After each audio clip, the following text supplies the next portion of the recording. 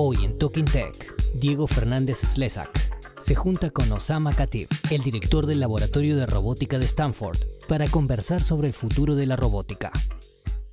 Hello, Oussama. It's a great pleasure to have you here in Argentina.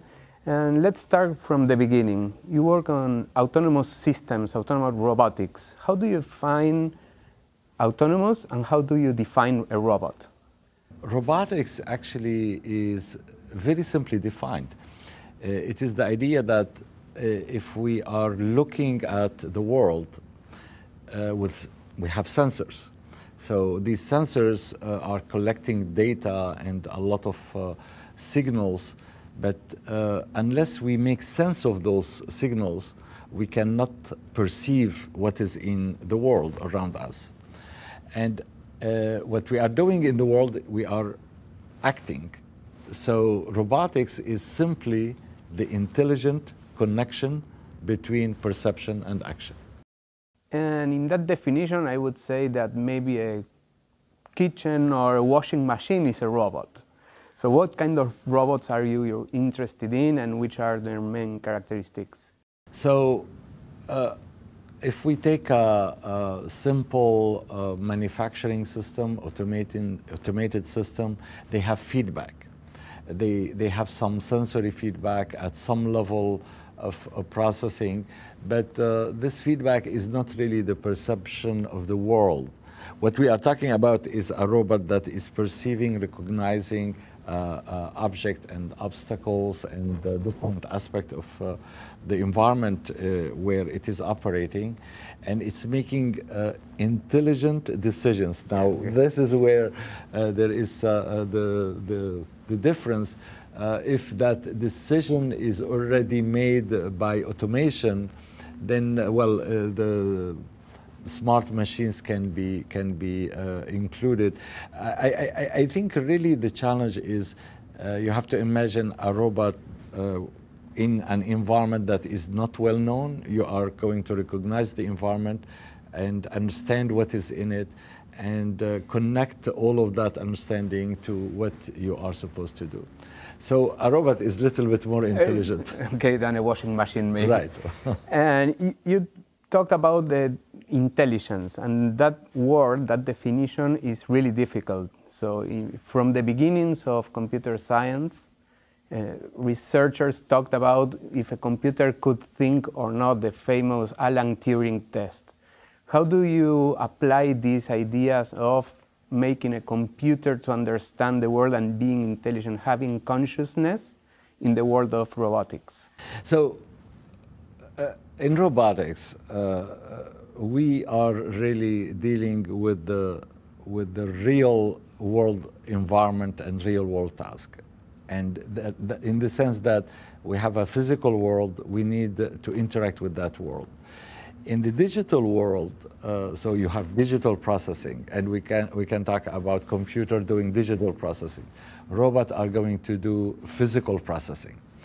And that means we really need to understand how we interact with the world, how we can touch an object.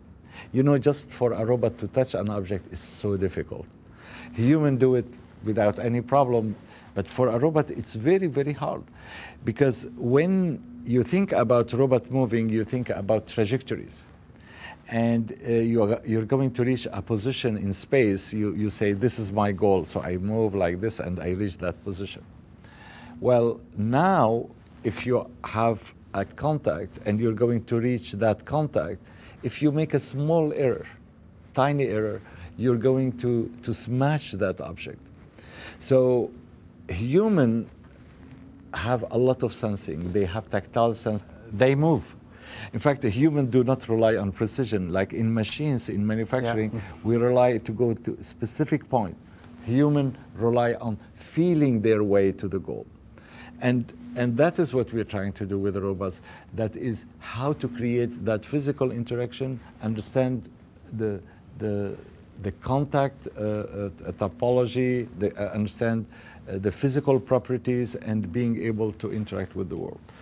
Now, you might have a computer playing chess. Well, I don't know, we can characterize it by intelligent, but then that computer is not going to be able to touch a surface.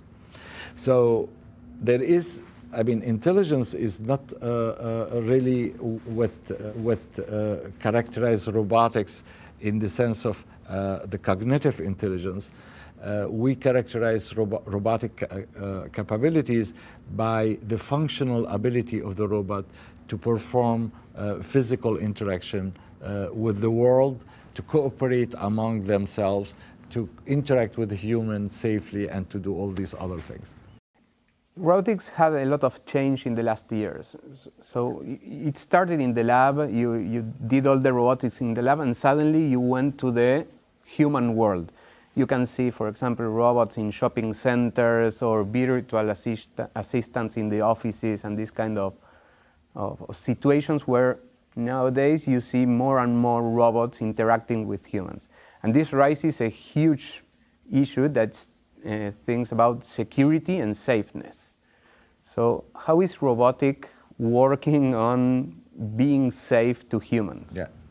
Yeah, I mean, you're putting it very well, because robots in the 80s were confined to production, where the robots was part of a process of manufacturing.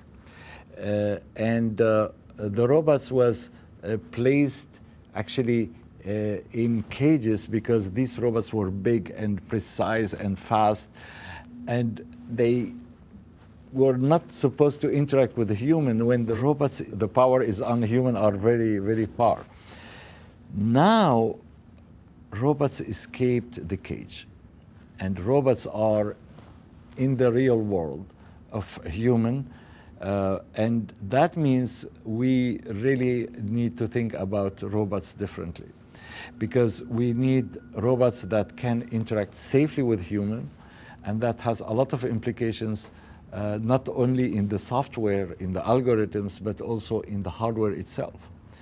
We need to build robots that are lightweight. We need to build robots that are sensitive, compliant, all these characteristics that makes the robot to the way human interact with the physical world, so that a human interacting with a robot will not be subject to the danger of collision that a machine can make. In the last years, going to these unpredictable environments, in the past, you had to program things from before you started working in the robot in the real environment. Nowadays, you have very good connections. You have the cognitive services, the democracy of AI everywhere. And so how do robots interact with the cloud computing, where you can, for example, send translation of audio to the cloud and then receive back this information and act taking into account what happens in the moving environment? How is this world going in this interconnected world, or this real-time processing is doing autonomously without connection? So again, interacting with the physical world for robots requires co-located sensing, co-located control, and actuators. So there is a lot of local autonomy that is on the robot itself when the robot is in that field. However, much of the higher level, the knowledge, all the things that the robot might need, the robot can get it from the cloud. And the idea is a robot in the future is not just a unit.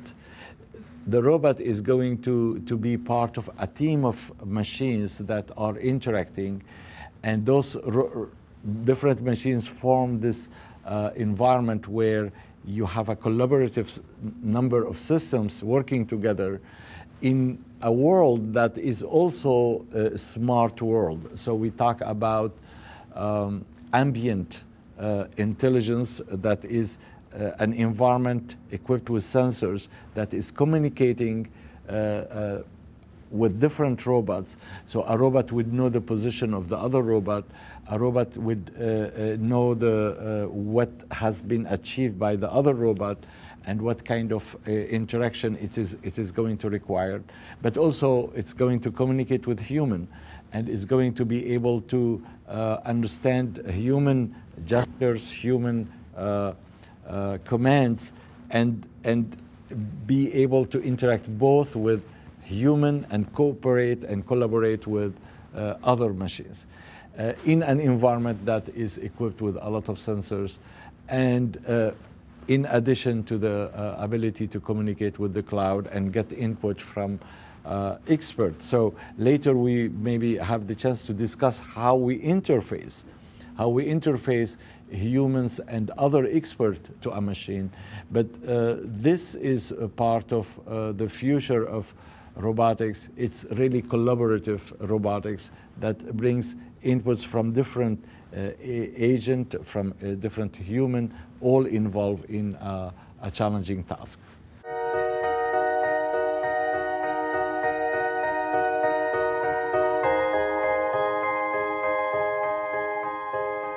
Ocean One is aimed at bringing a new capability for underwater exploration. The intent here is to have a diver diving virtually, creating a robot that can be the physical representation of the human, a humanoid robotic diver that can have bimanual capabilities. So it has two hands, it has stereo vision, and the most amazing thing about it is that you can feel what the robot is doing while sitting up on the boat. And this is combining the technology of haptics, that is the idea that we can reflect the contact forces. It's almost like you are there. With the sense of touch, you create a new dimension of perception. La Lune is a 17th century shipwreck located about 20 miles off the coast of Toulon in France at 100 meters. In the last year, we have been working and getting our robot ready to take on that expedition. And we are going to land on the moon. More than 70% of the surface of the planet is water. We have a lot of structures, a lot of coral reefs to monitor. We need to reach down there.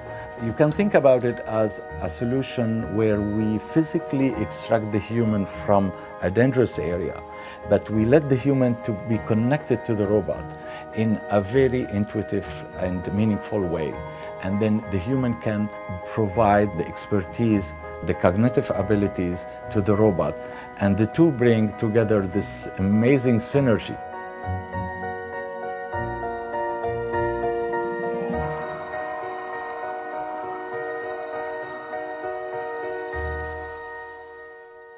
Before starting the interview, you were showing me a project, Ocean One, that was exactly this what you are telling, the avatar and a robot going in the deep sea, or the high mountains, in this case, the deep sea.